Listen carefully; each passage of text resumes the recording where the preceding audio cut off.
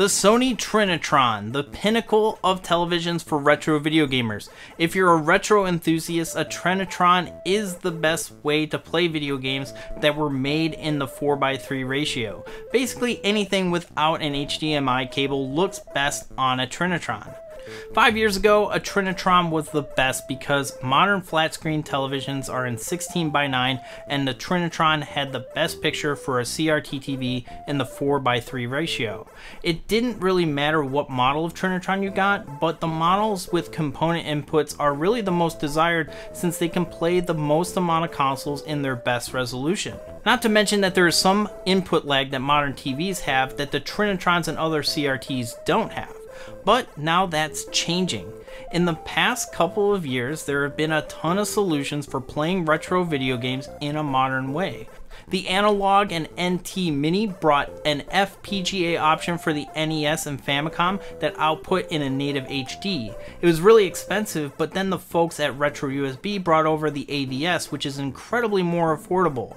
Of course, the next logical solution was to introduce a Super Nintendo FPGA in the form of the Super NT, and what I think is more needed than anything else, a Sega Genesis FPGA in the form of the Mega SG. These systems offer native HD with zero input lag. They're expensive, sure, but they truly are the best way to play NES and SNES and Sega Genesis titles natively. At $200 a piece, it's a very steep investment, but when you can play almost every game natively on modern televisions, it's a really inviting proposition. While there aren't any other FPGA solutions for consoles newer than the Genesis and the Super Nintendo, there are companies looking to fill the void. Specifically the Polymega, which promises HD solutions for disc-based systems like the Sony PlayStation and Sega Saturn. Time will tell how well that works, but it is interesting that we're getting closer to modern solutions for those aging disc-based systems. For the systems that the Polymega doesn't cover, like the Nintendo 64 and GameCube, there are plug-and-play solutions that allow for better play on modern televisions. The GCHD and competitors replace the need for those expensive component cables for the Nintendo GameCube, and the most recent adapter from Eon gives the Nintendo 64 a much-needed facelift for modern televisions, but the same results can be achieved with S-Video cables or an HDMI adapter like the ones from Hyperkin for a third of the price. Again, these are significant monetary investments needed for each and every system. But if you wanted to still have a legit HD solution for retro video games, you could get these mini systems. Mini systems aren't really new, but the NES Classic from Nintendo really set the standard for what these systems could do. A tiny HDMI system with 1-to-1 controllers and 30 classic games.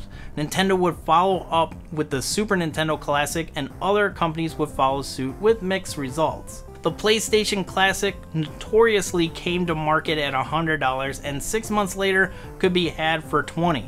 Add a flash drive to it and becomes a very powerful emulation box with very little fuss. The Sega Genesis and TurboGrafx-16 will also get the mini treatment in September of this year and March of 2020 respectively, and I gotta say, those systems will push the Trinitron further out of necessity.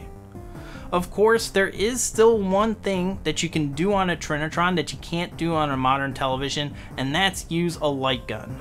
But that is also being brought into the 21st century as well. Hyperkin is working on a solution to play Duck Hunt on a modern TV, although you can only play Duck Hunt.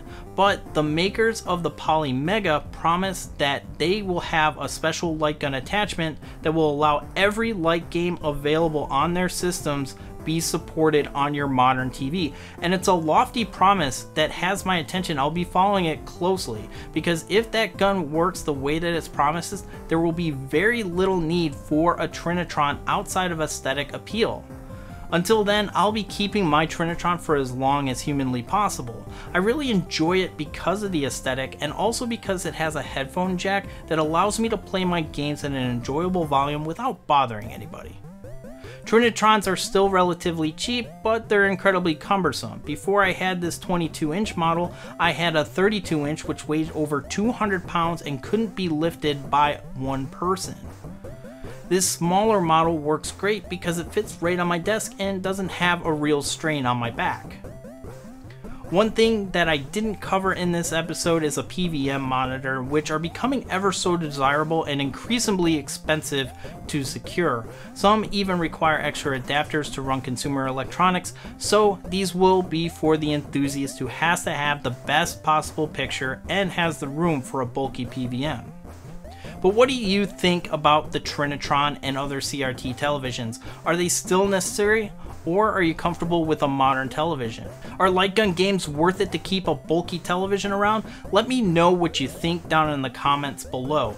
And if you like this video, give it a thumbs up. It really helps YouTube suggest it to others. And if you're new here, in addition to these collector discussion videos, I have a series called Retronomics, which highlights price trends in video games, and a series called Viewer Voted Review, which lets you, the viewer, pick what retro video game I review next.